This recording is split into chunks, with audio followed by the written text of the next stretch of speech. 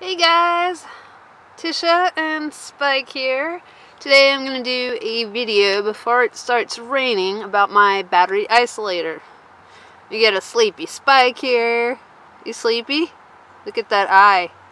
Look at it, it's squinting. It's so sleepy. Aww.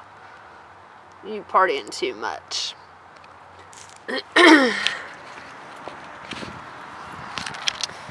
So, my van, right there, is where the battery isolator is. This is my main battery for my engine, and oddly, they actually mounted it right here. So this is where the latch is.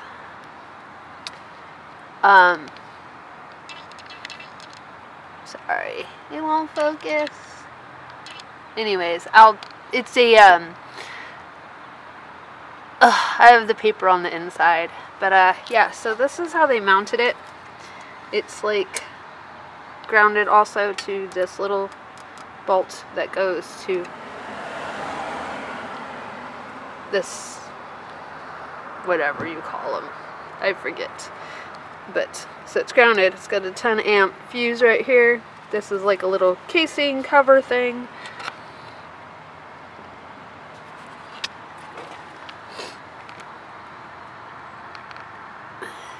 And this is a solenoid kind, which is way better. Every once in a while, I don't know if you'll get to hear it in this video, but maybe every couple minutes it does like a click click or something type of sound, which is pretty normal. So they wired it down here. Goes right here. So this casing right here. Okay, goes across, over, down there, which is going to be hard to see, so sorry. Then it goes down underneath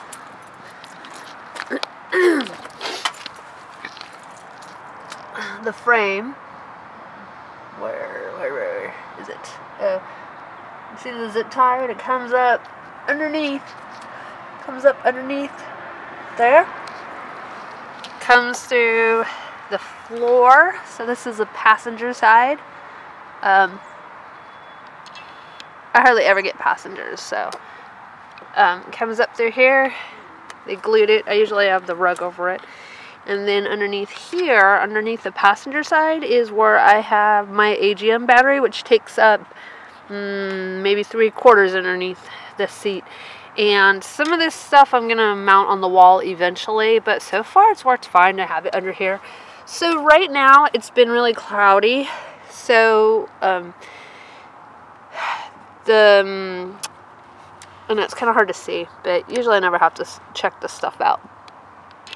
So anyways, the camera's not picking it up, but right now the battery is at half, about, maybe a little more, a little less. And this is a ProStar 30 solar charge controller for my solar setup.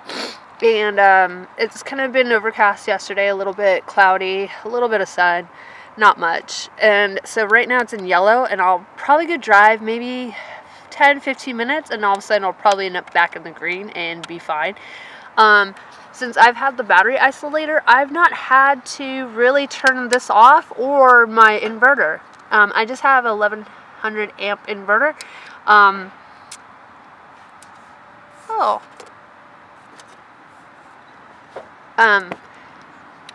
Yeah, I don't know if you just heard that. It does like a, basically the sound that battery isolator makes. So I'm going to show you how, if, let's see if this will,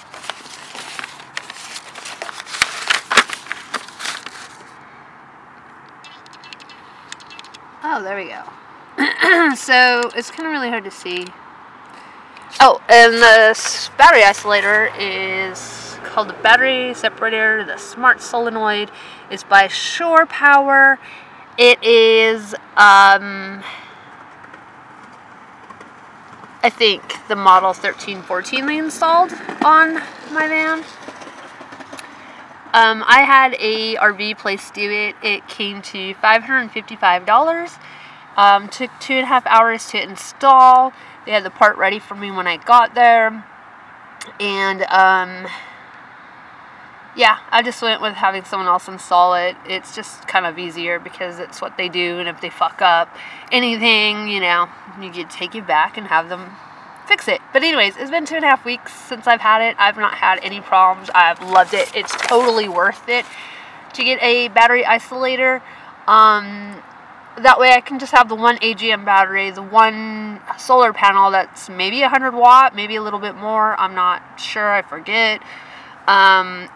Yeah, and then the 1100 watt inverter with the charge controller, and I'm set. And so that really helps just to have the one AGM battery, because I do drive around a lot for work, you know, but it's like 10 minutes here, then I sit for maybe a couple hours, maybe another 10 or 15 minutes, but every time you're driving, you're charging up that AGM battery. So this is a little diagram that came with that battery isolator. So it's probably hard for you to read, but the way this diagram looks is this is a main battery. This is your auxiliary battery. Right here it says blue, brown, black wires, auxiliary start indicator light. There's a 10 amp fuse. And this says for automatic operation, connect to start position of ignition switch. See step 8. Auxiliary start activation optional connections. For manual operation, connected as shown here. Momentary boost switch, mount on dash, which they didn't mount any on or off buttons for me. It's maintenance free, they said, so that was really awesome. And then down to the auxiliary loads. So, I've really... Here, I'm going to go around to the other side. Hold on.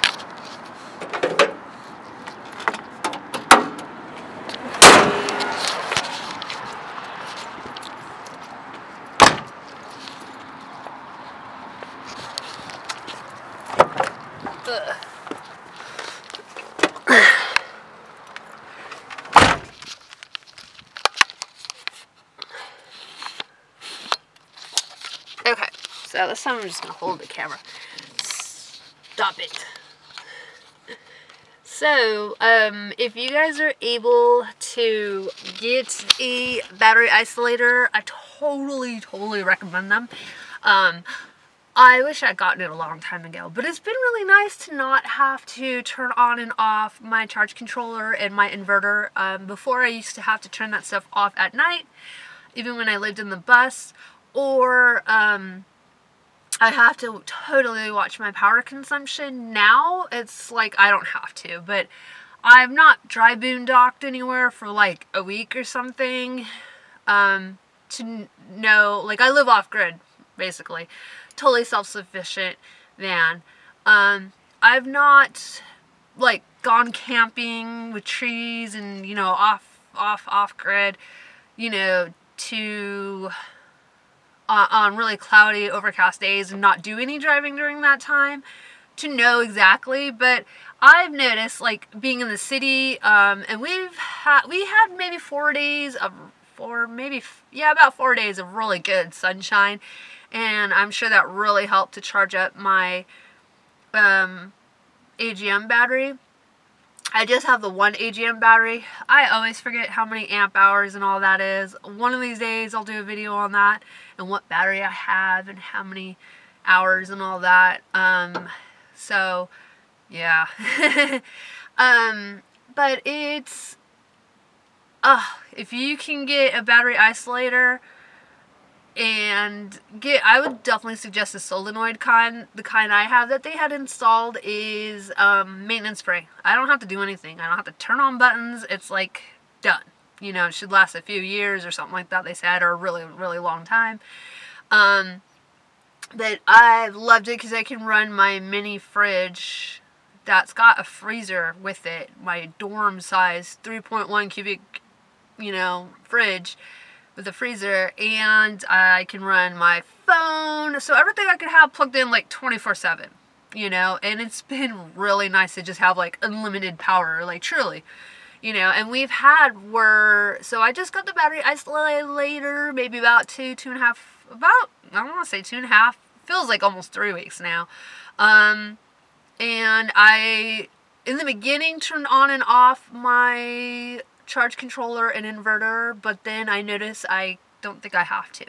I think because I'm driving like in little spurts throughout the day, on and off, it does fine to charge up my AGM battery.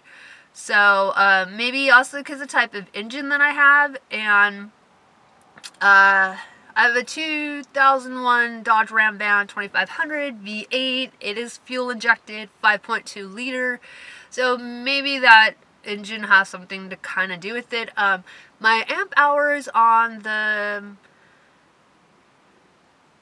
alternator is 117 amps. So you do supposedly need to know your amperage on your alternator before installing battery isolator, because you want to be around that. So it could be a little bit lower, a little bit past that. It's usually okay. I think it's a lot easier just to have someone who knows what they're doing install it. Yeah, it cost me $555 out the door, and that was with the battery isolator, which was $130, I think. The parts, labor is what costed the most, and it took them 2.5 hours to do it. Which isn't too bad, you know. They do charge more per labor than my normal mechanic, but my normal mechanic doesn't do those things all the time, or hardly ever, so he's like, I don't want to fuck things up. So I was like, alright. So I took it to Leals, Leales, in San Jose, California. They were great. It was my first time going there. They do a lot of RV stuff, so I'll probably take the van back in a few months to have them install a fantastic fan for me. I don't have one of those yet. It's still like, do I need one? I mean, there's times I do. I really probably do, you know. I just don't want to cut into the ceiling and, you know, have problems, but I'm sure it'll be fine. But yeah, I definitely will go back there for the fantastic fan to get done. As far as anything else goes, I don't really think I need to take the van in for any other type of stuff that would pertain to RV type living, you know.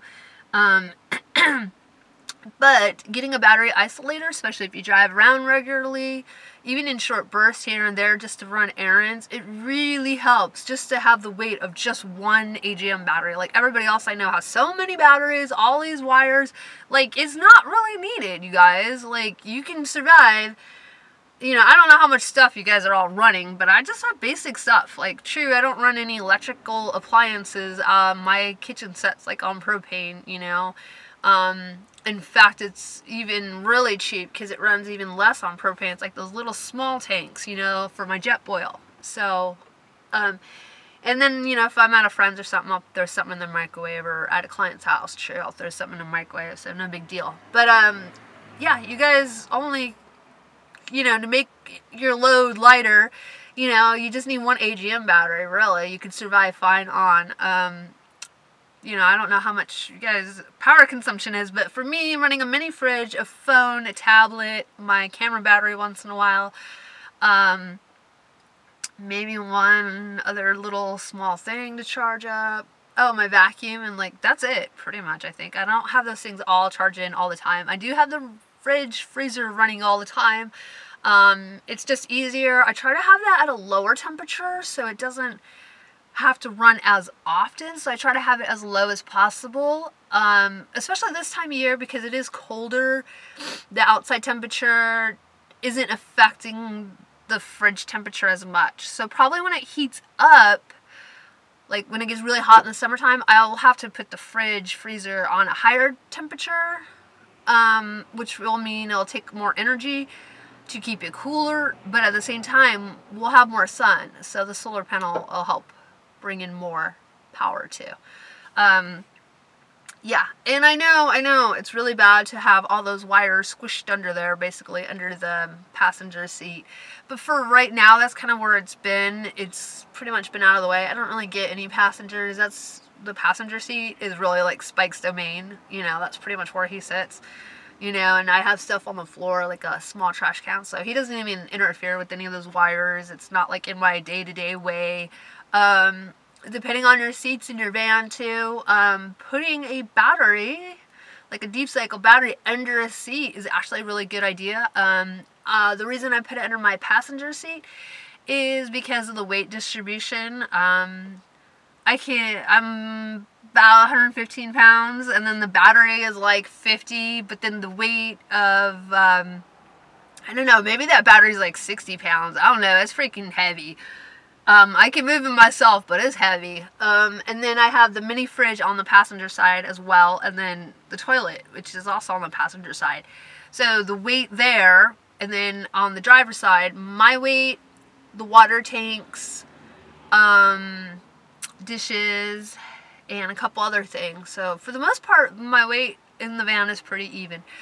Okay, I'm probably going to stop this video now, because now I think I'm just kind of rambling, and I'm probably giving you guys way more information than you really need. But yes, battery isolator is definitely worth it. If you live in my neck of the woods, then going to Leal's, L-E-A-L apostrophe, yes, or yeah, in San Jose is actually a really good place to go for any of your RV type needs, you know. So, and they were really helpful, and yeah, it kind of costs, but you know, we live this life free in a sense, so you know, that's almost like making a utility payment or a rent payment for the month, like most people would have, but instead I just paid it to that. But definitely worth it, you know. Okay, bye guys, have a good day, talk to you later, bye.